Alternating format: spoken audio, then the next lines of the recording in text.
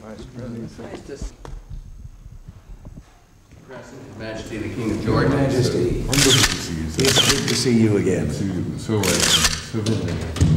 Well, it's been too long. Too long between. Good to see you, sir. All right. Well, come in. We'll be press waves coming through.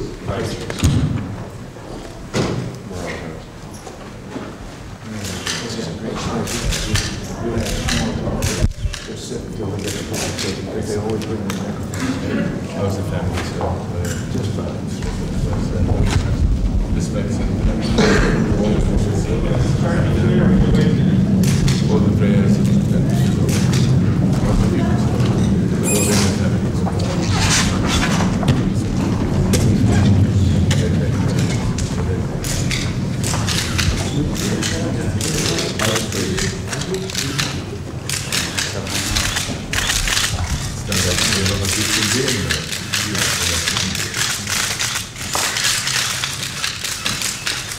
Mr. President, will you fire Margaret Heckler today or soon? There's never been any thought in my mind by Margaret Heckler. And will be still in some time, they are not true. You totally satisfied with her performance? Yes. Lights. Go. So she may be finding a new job soon? Another appointment? Mr. President, will you have a decision for meeting the Palestinian delegation at the end of this meeting? Will you arrive at a decision? We'll wait until we have a meeting. Sounds like you are letting her go from the cabinet. That'll all be explained soon, but you have been given a great deal of misinformation. Well, When you no said- one's risen to her defense lately. Hmm? No one's risen to her defense from here lately. Well, it all just burst in the last couple of days. Lights. Do you think that you will send her to an ambassadorial position or something like that in the near future? As I said, there's no further answer than it is today.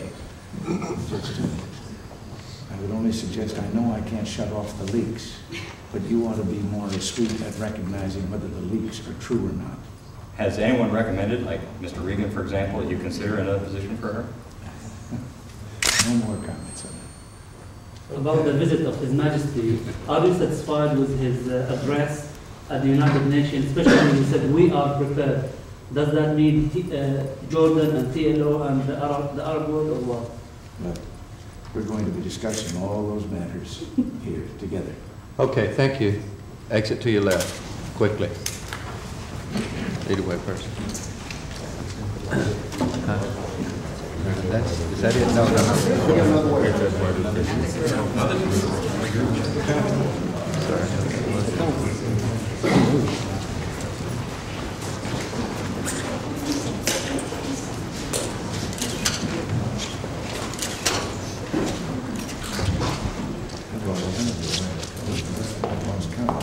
This is the second. No, third. Second.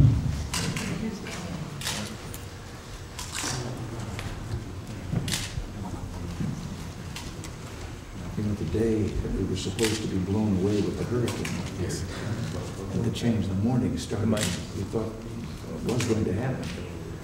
And by early afternoon, it was just like this.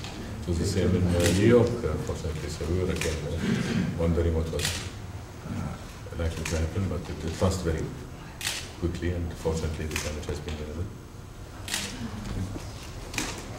Like the blade, thank you for this.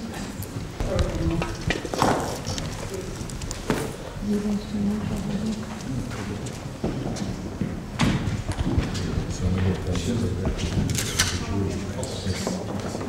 Yes, I've seen that for many years. Well, here we are. We can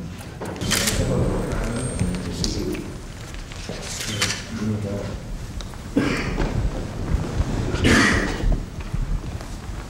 We want to move ahead before this year of opportunity is passed. And we've had a great deal of history and the idea of the Murphy meeting, but now we're trying to shift focus elsewhere. And I understand you've been giving some thought, and I'd like to hear your ideas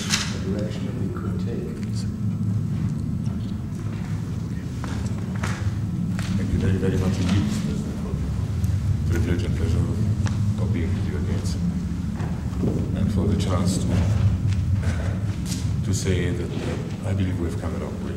We're almost there. And when I say really said, I mean that it all started so with my feeling that you are so interested in making a great contribution towards resolving these problems and securing peace and justice and dignity and a chance for all the people in our area. We do it. We've tried our very best to give it alive, and I believe that we have come a very, very long way so far. So we are almost, I wouldn't say at the end, but at the beginning. And it all looks extremely promising. But we need your help and the help of our friends in the United States in the phase that is too long. There have been some very important and useful talks in the last few days. Secretary Schultz was kind enough to listen to us and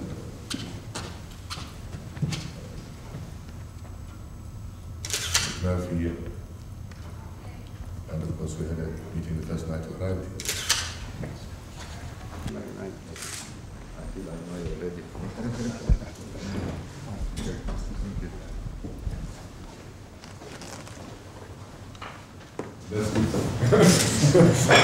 Someone gave me this, and I decided the cabinet room was the best place for it. And it, see, it's a decision machine. And when it gets down to if everything has failed, it's grand. We'll leave it on yes. We know it's on yes.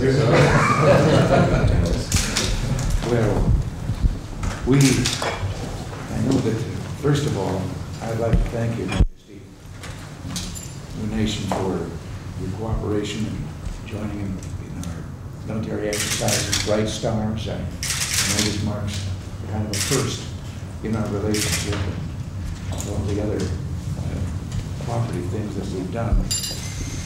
And we've been pleased to notify the Congress, as we said we would, about the arms package.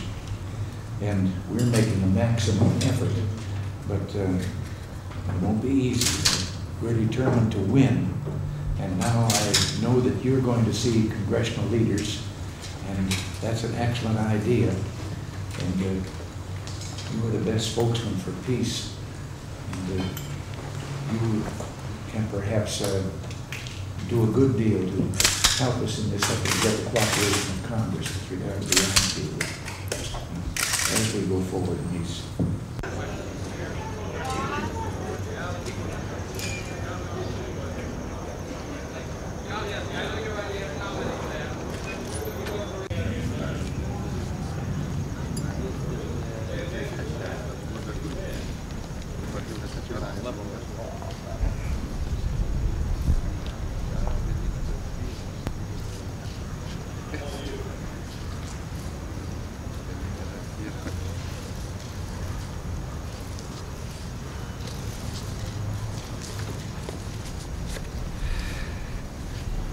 I have just had a very productive meeting with King Hussein of Jordan. Jordan has been moving steadily and courageously forward in the search for a peaceful, negotiated settlement of the conflict in the Middle East. And Jordan has not wavered from this course, despite terrorist attacks against its diplomats and its interests abroad and the threat of worse to come. I told His Majesty in May that he could count on us for the economic and security assistance Jordan would need to address the risks that it is taking. Indeed, over the summer, the Congress improved an important package of economic aid for Jordan. But on Friday, I notified the Congress that I would now be proposing a package of defensive arms. And these arms are important in meeting Jordan's proven defense needs and as evidence that those who seek peace will not be left at the mercy of those who oppose it. But peace, not arms, has been the focus of our discussions with our Jordanian friends. And all of us, Jordan, the United States, and Israel, share the same realistic objective: direct negotiations under appropriate auspices before the end of this year. There are complex and sensitive issues which must be resolved before actual negotiations can begin.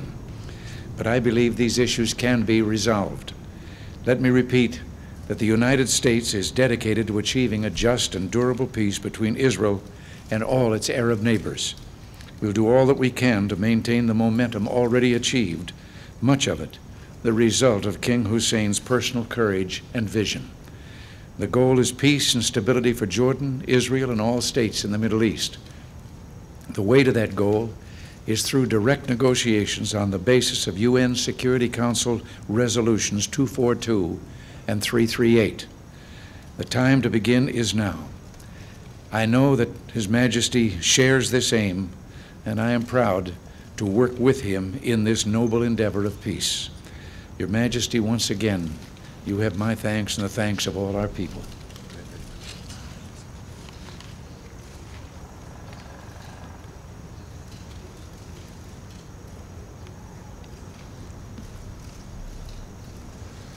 I wish to thank my dear and great friend, President Reagan, for his kind words.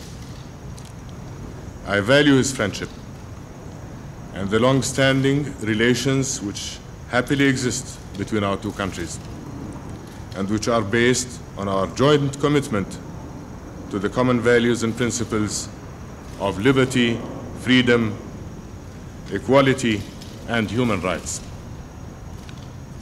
I have had a very useful meeting with the President.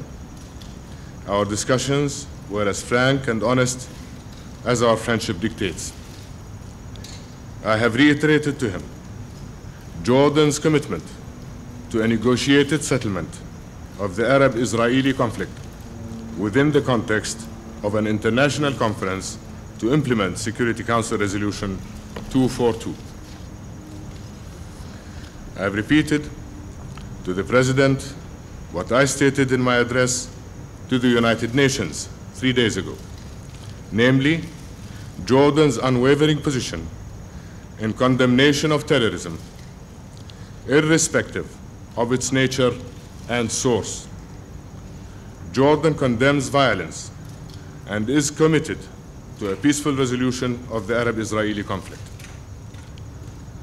We are prepared to join all parties in pursuing a negotiated settlement in an environment free of belligerent and hostile acts. I have also expressed Jordan's satisfaction with the positive development of our bilateral relations, especially in the economic and military fields. We endeavor to strengthen our ties and hope to continue our close cooperation in all areas. I wish you, Mr. President, continued good health, happiness, and success. And may the Almighty God bless you and grant you strength to lead this bastion of democracy to ever greater heights. Thank you, sir.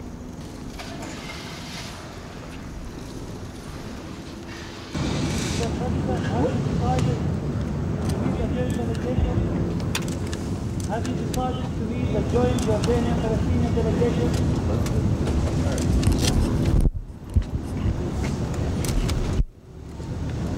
We get a shot?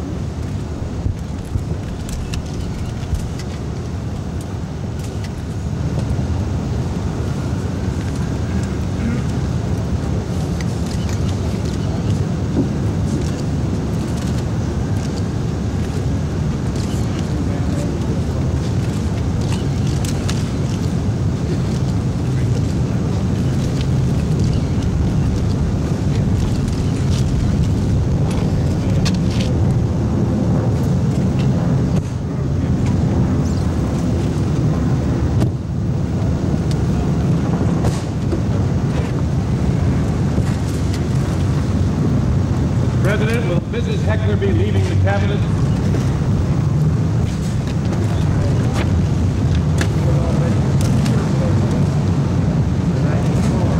I'm sorry, sir, I couldn't hear you.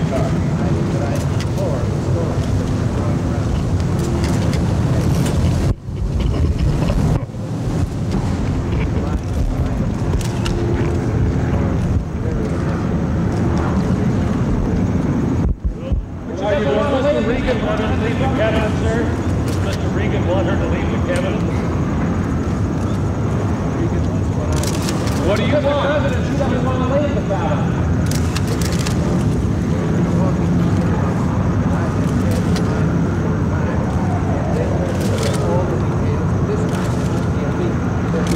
Ireland? Go to Ireland now. Ireland, sir. Doesn't want to go.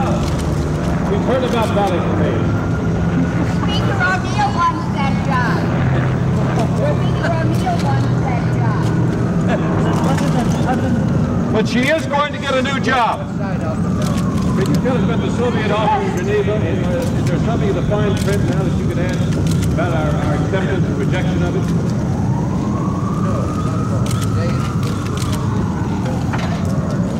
Are you still opposed?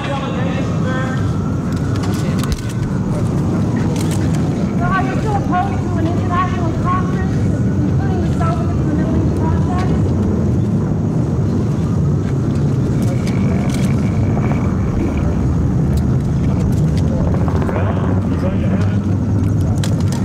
Mr. President, what about the Palestinians? You didn't mention What about the Palestinians?